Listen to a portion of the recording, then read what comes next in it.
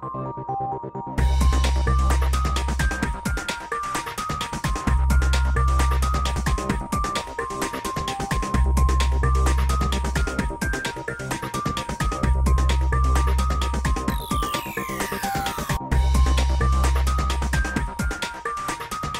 direct investment is a very, very large part of the Irish economy overall. A couple of key figures would be the multinationals account for over 75% of all exports out of Ireland. They export about 110 billion euro. And also, they're very large from an employment perspective, directly and indirectly. They've about 240,000 people. But particularly in the technology sector, we've seen great growth in that. And one of the key things is that we now have a very strong established base of many, many of the leading technology companies, with the top 8 US ones here, for instance. But also what we're noticing in Ireland is the second tier ones in recent years have been coming in great numbers, and the emerging companies. What that has done is the names, when you think of the real brands, anybody from an Intel to Microsoft to a Google to a Facebook, we now have the world leaders, and that's spinning off because you can see a number of startup Irish companies. Well, I think we can fairly say we have a really, really strong technology cluster in Ireland. I think it's very, very strong because, first of all, if you lead it, the big brand names around the world, Google, eBay, a PayPal or a Yahoo, Zynga, Facebook, they're all here. And people know that because if you look at the way the communication is through that media in any case, so I think people are quite aware that they have very, very strong presence in Ireland, and that's helped establish Ireland's brand in that space. And the more of these companies, particularly the new ones coming in now, what you're finding is because of technology, they're actually going global much quicker than, say, traditional businesses would. I think one of the key issues is that when they look, I know at the recent announcement by Zynga about their European Operations Centre in Ireland, they made one very strong comment. They're a partner globally with Facebook, and when they saw that Facebook were in Ireland, it gave Ireland an immediate advantage. So going back to the earlier comment, the building of a true cluster, we're doing that, and I think it's getting international recognition. I think first of all, you have to look at the overall business-friendly environment. If you look at an international standing, Ireland is very, very business-friendly. And it has been business-friendly, particularly, say, to the international companies that are in Ireland. But of course, they do look at a lot of things when they're considering going to a location. Usually companies might have a list of 10 or 12 items that they need to be satisfied on. But some of the top ones would quite clearly be the talent pool. That's very, very important. The track record, and I think again, if you can see the Googles and the Facebooks, how they've built up, that's a good track record. Of course, our tax rate, our corporate tax rate, is very, very important, the maximum 12.5%, and the technology capability in Ireland. So it's sort of a combination of those items.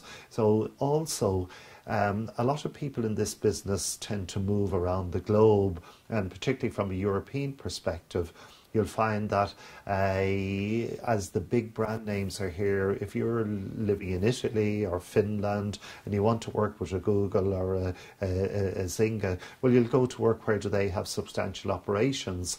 And Ireland is a very, very friendly place. Particularly, you'll find it's very, very attractive in the 22 to 38-year-old age bracket. So it's a combination of those things that makes Ireland attractive. Well, I think other countries, many, many other countries want to get into this space in a big way. So I think the competition is going to increase all the time. There's no doubt about that. But despite that increasing competition, we're still maintaining that leadership position in getting a number of the newer companies. For instance, the recent decision by Gilt to come to Ireland is a very, very good recognition of our continuing competitiveness and success in that area. But going back to some of the points that I made earlier, what makes companies come to Ireland, you always have to be enhancing whatever Ireland's value proposition is. And that applies to all of the business sectors we're in. How do you make sure that you're doing enough to keep a competitive edge? So it might be new initiatives in terms of education, but it might be more flexible arrangements in targeting people around the globe to come to work in Ireland, having, you know, a much more visa-friendly environment, and we've improved a lot in that area. So I think constant enhancement of every part of the value chain is going to be important. I think education and skills are very, very much key areas because it's the talent pool at the end of the day that drives it.